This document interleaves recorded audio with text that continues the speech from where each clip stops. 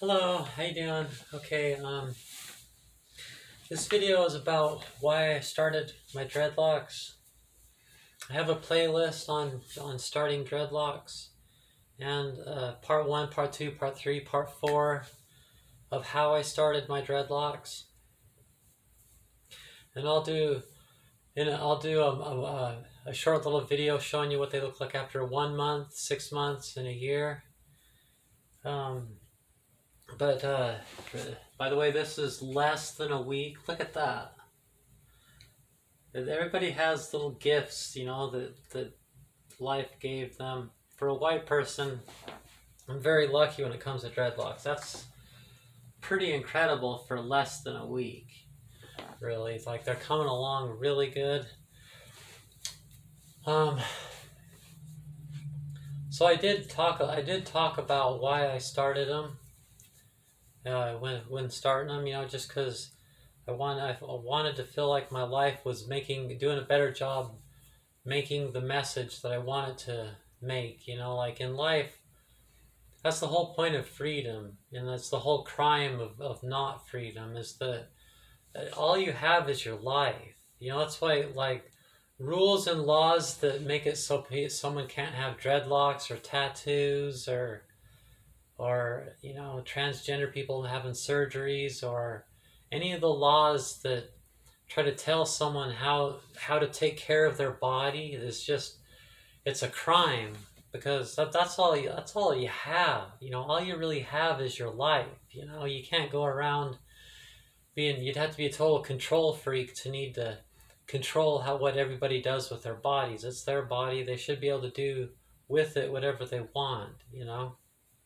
That includes abortions, in my opinion. They're like, oh, well, that's taking someone else's life, but, you know, then why is everybody so divided on it? Obviously, there's a division of opinion there, you know, so therefore someone should be able to embody choose either of the options. So, anyway, this is definitely not about abortion. I'm not a fan of that subject. Don't like it. I'm pro-choice, of course, but I'm always pro-choice. I'm big into freedom.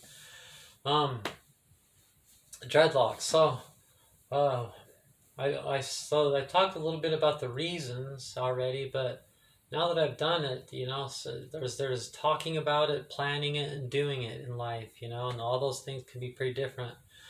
When I was starting my dreadlocks, there was so many spirits walking around in my apartment. Some spirits were angry, some spirits were worried, some spirits were happy.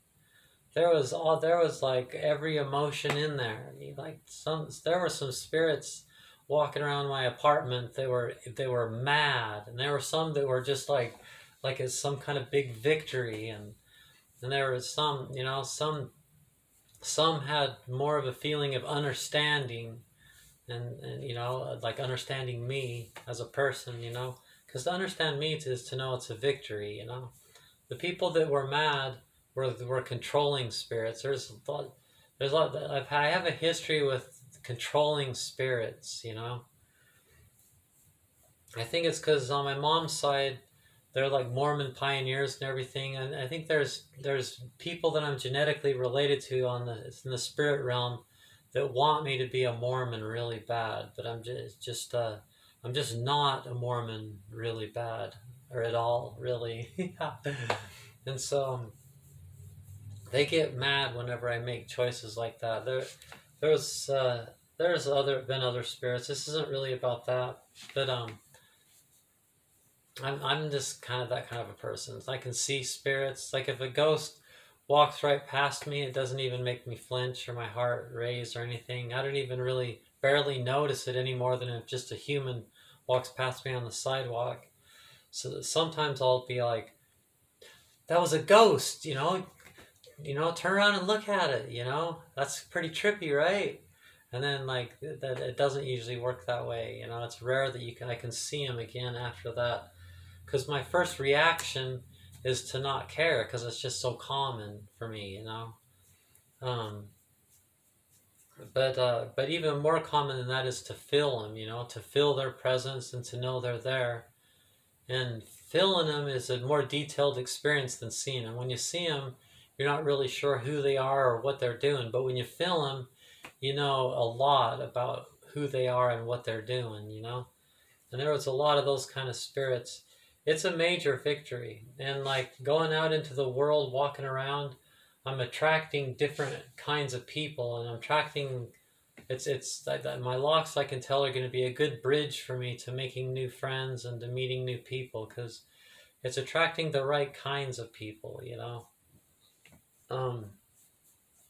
It's making my presence more specific, and it's in a good way, and that's obviously why some spirits were mad, because it's going to link me with people they don't want me to be linked with, but they're people that I should be being linked with. The kind of people that like dreadlocks and are, hey, that woman has dreadlocks, you know, let's go talk to her, you know.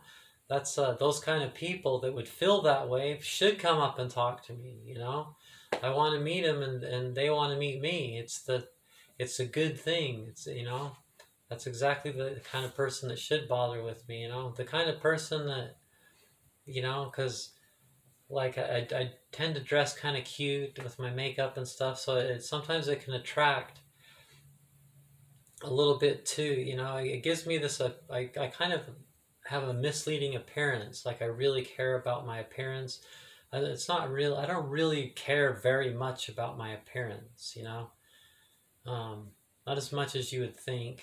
And I'm definitely not a narcissist, you know. You can't really be a loner and a narcissist. Narcissists have a lot of failed relationships. In fact, they don't have any long-lasting or really good relationships, but they need that narcissistic supply, so they can't be a true isolated loner, you know, because they're not driven that way, you know. They need their narcissistic supply, if you study your psychology. And plus, I have no problem. I'm an empath. I have lots of empathy and compassion, too much, really. And that's if I have a hard time making friends, it's because I'm an empath. I'm definitely not a narcissist. Empaths can be loners, and oftentimes are, maybe most of the time are. And if you study that subject, those are the real reasons I'm a loner. But I don't want to be a loner. It's not my future. If I live long enough, I will find new friends and everything. But as far as my dreadlocks, it's a feeling in a nutshell. It's kind of like coming home again, like being on a long vacation, and the way your home feels when you come home again. It's just like, hey, that's all my stuff, and it just has that feeling, you know. It's like coming home again. It feels really good, really good. It feels like I'm being me and being more genuine, and just it feels fantastic. It really does. I'm glad to have my dreadlocks back so much. Very happy about it.